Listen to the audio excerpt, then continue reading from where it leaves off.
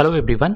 आज की इस वीडियो में हम लोग बात करेंगे जोसा काउंसलिंग के बारे में, राउंड 5 के सीट अलॉटमेंट के बारे में। ये आपका रिलीज होगा 12 अक्टूबर को। इसके अलावा एक और डाउट है जो कि बहुत सारे बच्चे कमेंट कर रहे हैं पार्शियल एडमिशन फी को लेकर, तो उसके बारे में बात करेंगे। ये आपका CSAP काउंसलिंग का काउंसलिंग हेल्प डेस्क है। If you want, link description में है, जाके फॉर्म फिल कर सकते हो। हम सारे हेल्प कर रहे होंगे आपके, तो जरूर से एक बार चेक कर लेना।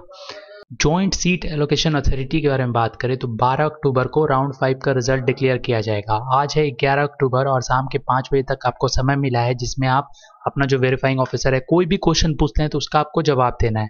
राउंड 5 देन राउंड 6 ये आपका सेकेंड लास्ट राउंड है, तो इस बात का ध्यान रखना। इसके बाद आप जोसा काउंसलिंग में पार्टिसिपेट, यानी कि आपका सीट अलॉटमेंट अभी तक नहीं हुआ है तो ये राउंड में हो सकता है या फिर इसके नेक्स्ट राउंड में हो सकता है। उसके बाद आपका सीट अलॉटमेंट नहीं होगा।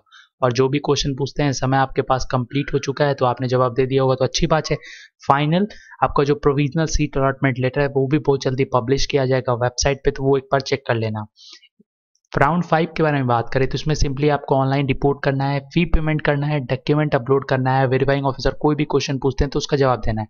साथ में ये आपका लास्ट राउंड होगा एग्जिट करने का या फिर विड्रॉ आप करना चाहते हो तो 12 अक्टूबर से 15 अक्टूबर के बीच में ये सारी चीज़ें करनी है आपकी। एक बार ऑफिशियल शेड्यूल यहाँ पे देख लेते हैं, तो यहाँ पे स्पष्ट लिखा हुआ है, यहाँ देख सकते हो 12 अक्टूबर शाम के 5 बजे आपका सीट अलॉटमेंट रिजल्ट आ जाएगा। और 12 से लेकर 14 अक्टूबर तक के बीच में आपको समय दिया जाता है ऑनलाइन रिपोर्टिंग का, 14 अक्टूबर शाम के 5 बजे। जो भी बच्चा विड्रॉ करना चाहता है वो 12 अक्टूबर से रात के 8 बजे से 14 अक्टूबर शाम के 5 बजे तक विड्रॉ कर सकता है। और उसके बाद विड्रॉ आप नहीं कर पाओगे तो ये लास्ट राउंड है सीट विड्रॉ का, तो इस बात का भी ध्यान रखना। क्वेरी के बारे में बात करें, विड्रॉ क्वेरी रिस्पॉन्स ये आपका 12 अक्टूबर शाम के 8 बजे से 15 अक्टूबर शाम के 5 बजे तक चलेगा, इस बात का ध्यान रखना। उसके बाद जो लास्ट राउंड है फाइनल राउंड, इसमें सिर्फ IITs के सीट एलोकेट होंगे 16 अक्टूबर को शाम के 8 बजे। 17 अक्टूबर तक आप ऑनलाइन रिपोर्ट कर पाओगे और लास्ट डे है जोसा काउंसलिंग का 17 अक्टूबर। उसके बाद आपको कोई भी क्वेश्चन पूछा जाता है उसका जवाब आपको दे देना है। इसके बाद बात करें सीट अलॉटमेंट प्रोसेस के बारे में, तो आप ऑफिशियल वेबसाइट पे जाना, वहाँ पे सिंपली आपको view short seat allotment result round 5 दिख जाएगा, वहाँ पे क्लिक कर लेना और आप अपना JEE मेन का application number, password, security pin की मदद से आप अपना रिजल्ट चेकआउट कर सकते हो।